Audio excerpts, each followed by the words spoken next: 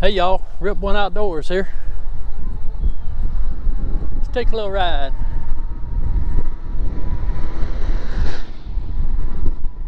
Riding the bridge.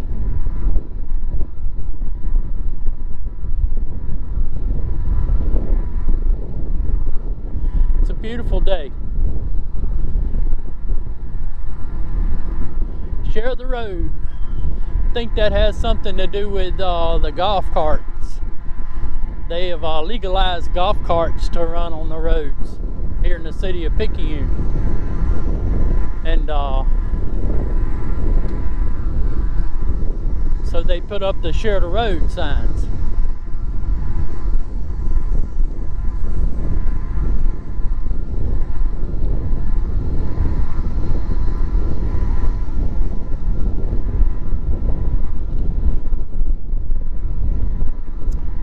That's Interstate 59 straight ahead, just south of Picayune.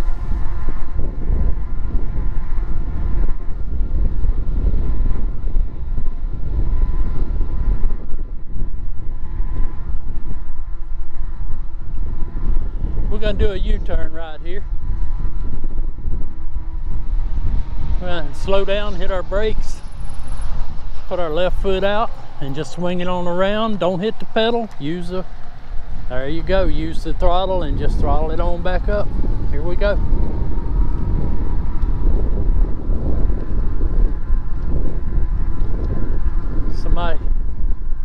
That's my old buddy there. He's trying to mow his grass and it's wet.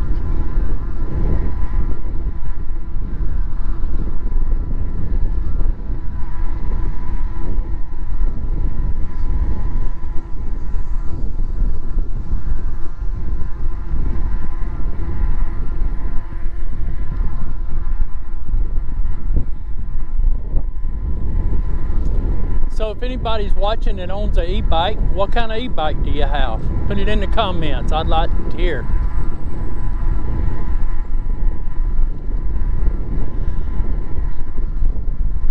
I see there's some good ones out there. Or they look good.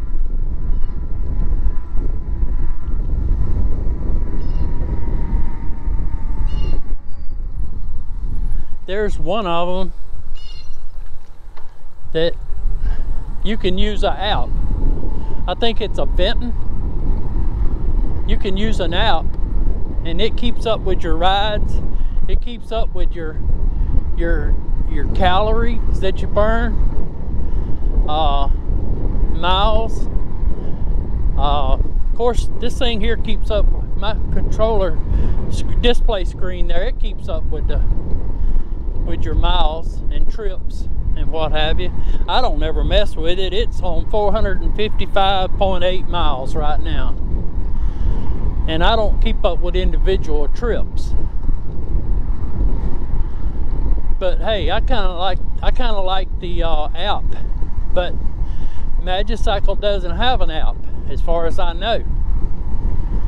But this, I watched the people that do the Eventing bikes, I think that's how you pronounce it, but they have an app, and I kind of like that. So we just cruising on back down Ridge Road here, heading back towards the house.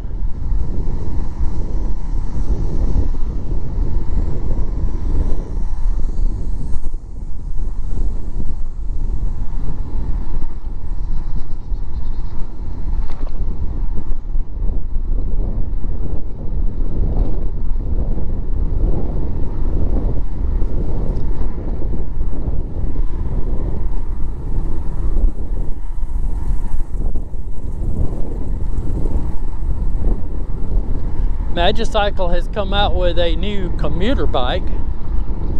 I'd really like to try it out, but I doubt very seriously they'll want to send me one. But I like to try that. It's belt driven. Doesn't have a chain. It's belt. Doesn't have a throttle. But it looks very interesting to me. Has some smoother tires on it. The tires are a little skinnier than what this fat tire bike has.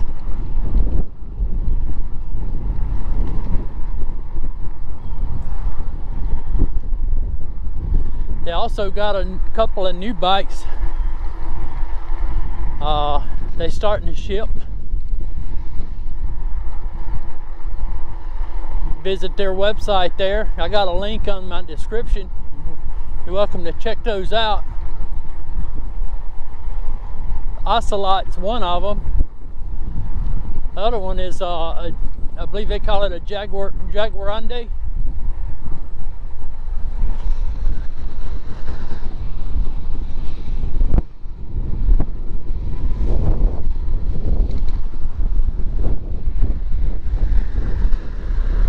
Hey, I got a link down there in the description. You're welcome to try that thing out. Type in that code Rich100, and you get yourself $100 off of a purchase of a bike. Feel free to check that out.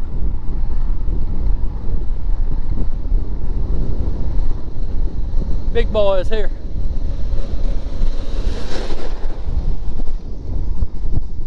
Ooh, with the dust.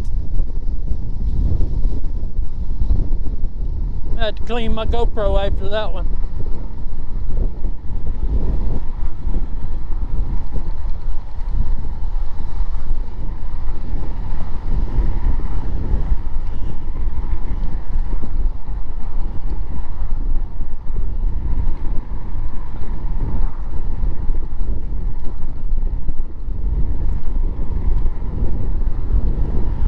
Of course, we've said before about a lot of history on this old road. And there's nobody living on the road now because it's in what we call the NASA buffer zone. The buffer zone is a place that just, it cleared everything out so they could have a buffer zone around the area where they were testing the Apollo engines, the Saturn V engines. If y'all remember back then, they did all the engine tests for the moon mission rockets. They're still testing down there now for the Artemis project. But back in the old days, people prior to 1960, a lot of houses along in here. Well, not a lot. Just some old places. I remember there's an old place up in here to the right here. Place here on the left. Somewhere along in here was Ridge Road School. That's where my dad went to school.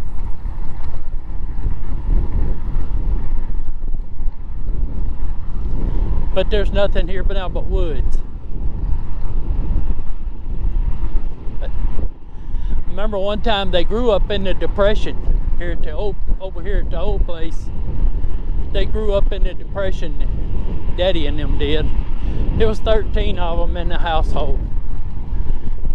Their mama and daddy had died early in life and left 13 kids. Of course, a lot of the kids were older, my daddy being one of them, and they tried to do what they could to help the other children to survive. And as y'all know, they're old enough to remember or know anything about history. The Depression was really bad. And Daddy said him and Uncle Prentice decided they was gonna plant some sweet potatoes. And they planted sweet potatoes. And they made the best crop of sweet potatoes they had ever made. Worked them sweet potatoes with a horse and a plow. And the government men come and inspected them, and they found weevils. And they made them burn them sweet potatoes. That was their survival, just taken away from them. Of course, they did survive. I don't know if the government stepped in and say, hey, we're going to burn up all your sweet potatoes. We're going to, you know, provide you with this or that. Hey, there wasn't any free government programs back then. It was, as Daddy said, root hog or die.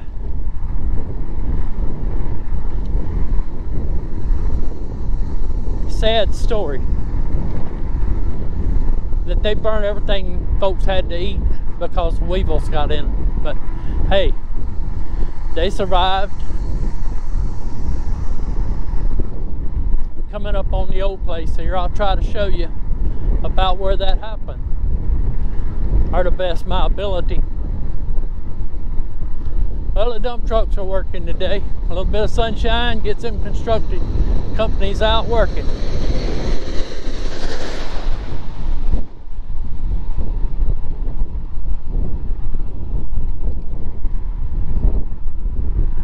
The old field off to the right here. That was part of the old place.